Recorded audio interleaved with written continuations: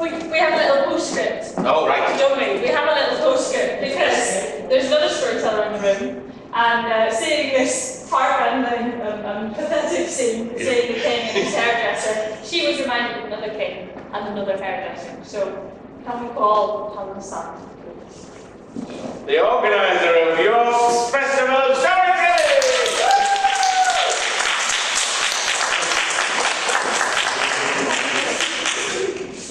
But I'm in disguise as a travelling storyteller from Leeds. And I've got a lovely Celtic folk tale for you. I call it The King and the Barber. See, once there was a king, and he was a lot like the king of Neverscare. He had a fine crop of hair, fine mane of hair and a long beard.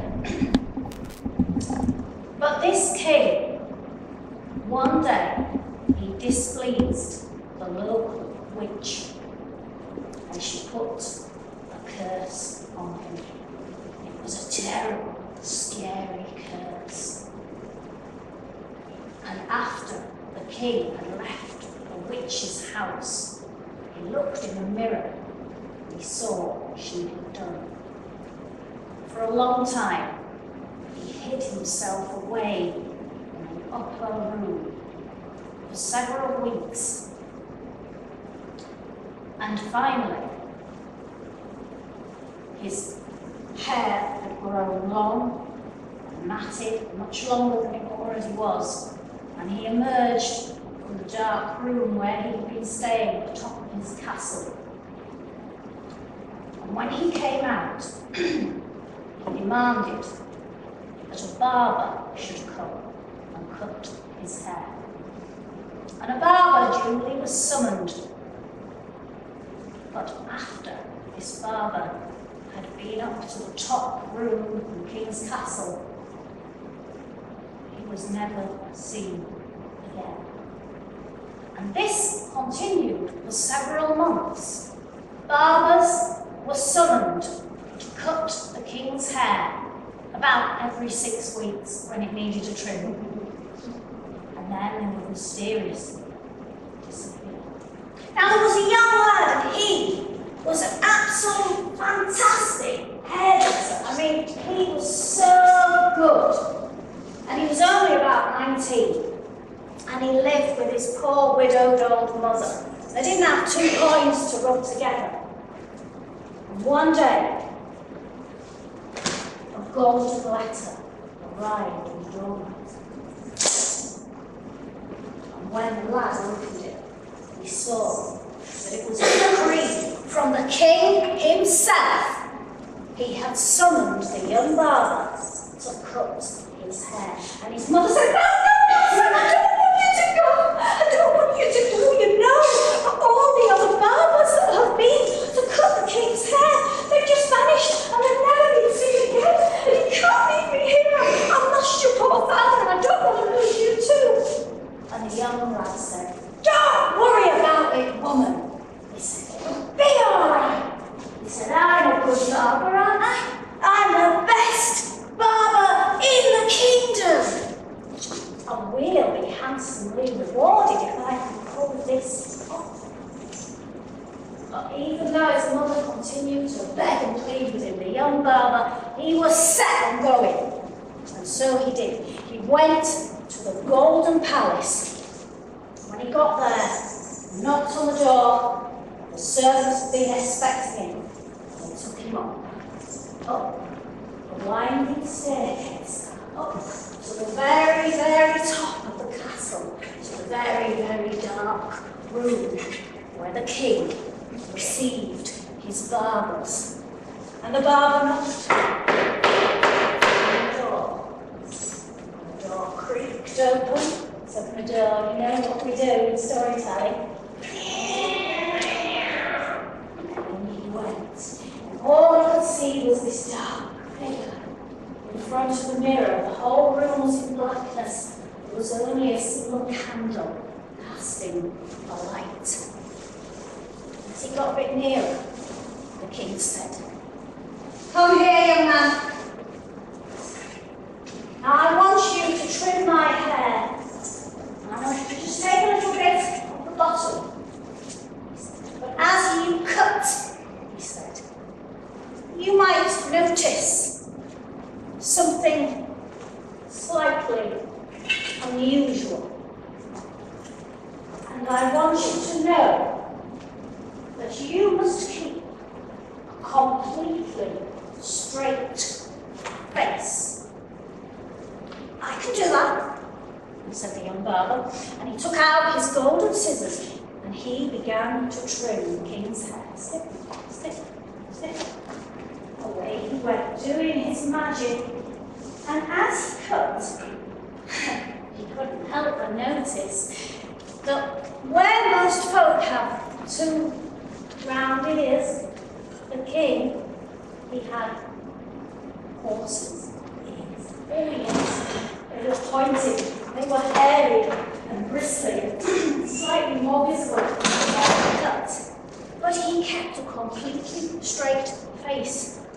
And even though his hand wanted to tremble while he was holding those scissors, he didn't give in to those fears or that slight nervousness. He felt that he was cutting the hair of a king who was obviously cursed. He put it to the back of his mind, and he continued cutting as the king wished. Finally finished, and held a mirror up. Oh yes sir, that was really good. You're going on holiday anywhere this year, that sort of thing. And the king was highly delighted. He said, you have done a wonderful job. Thank you. And he looked at him. He said, how are you at keeping secrets, young man? The barber said, I'm really good at keeping secrets. I mean, you can trust me with anything. You can tell me anything in the whole world. Well, as you've seen, I've got slightly different appearance than most people because of a witch's curse.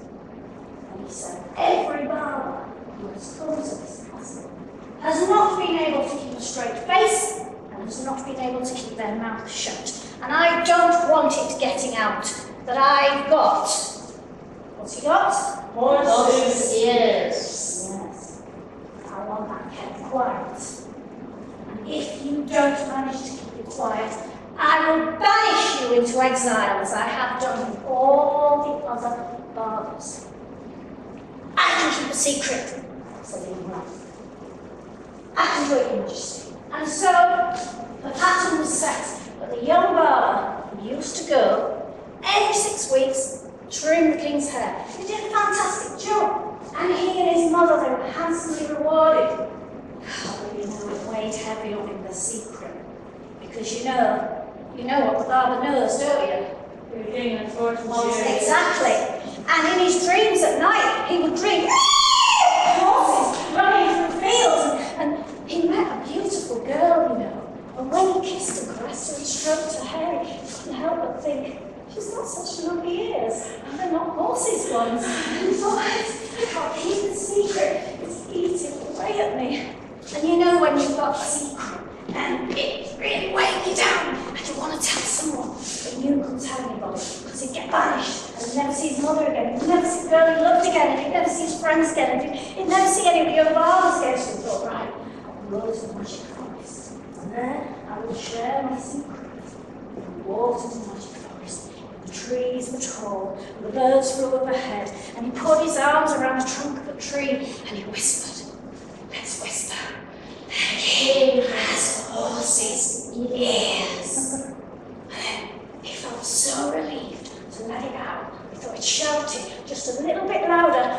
The king has horses' ears! And then he thought, I'm going to say it one more time because it feels so good to say it. The king has horses' ears! And as he said that, the leaves of the trees rustled and the birds began to chirp and they all began to take up the cry, the king has horses' ears! And the whole forest was alive with the sound of the king's secrets.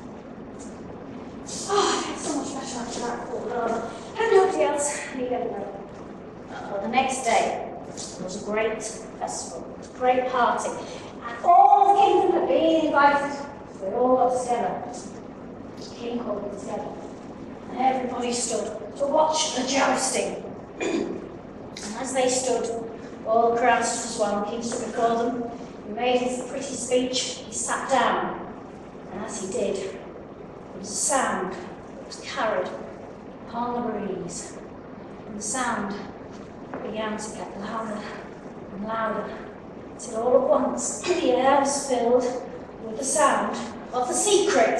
The king has horses' ears! The whole crowd began to feel that there was something different about their king, and they looked at each other, and as one they said, "The king has horses' ears!" And they began to laugh a little bit. And the king was sitting there feeling a little bit foolish, and he was about to feel a little bit angry and a little bit betrayed. But it was as if the laughter was infectious, and all of a sudden, because all the crowd was smiling and laughing and jolly, he suddenly thought, it doesn't matter! And he took up his crown and he threw it in the air, and everybody cheered. Together they said, "The king has horses' ears!" The lady who had sat beside the king said to him, "I don't care if you have horses' ears, because I love you anyway." And in that moment the king knew that it didn't matter what anybody thought, and it didn't matter what had happened, because he was who he was, whether or not he had horses' ears. And the barber remained his barber. The other barbers, they were welcomed back into the kingdom. But from that day on, the young hairdresser knew that he could never be trusted to keep a secret.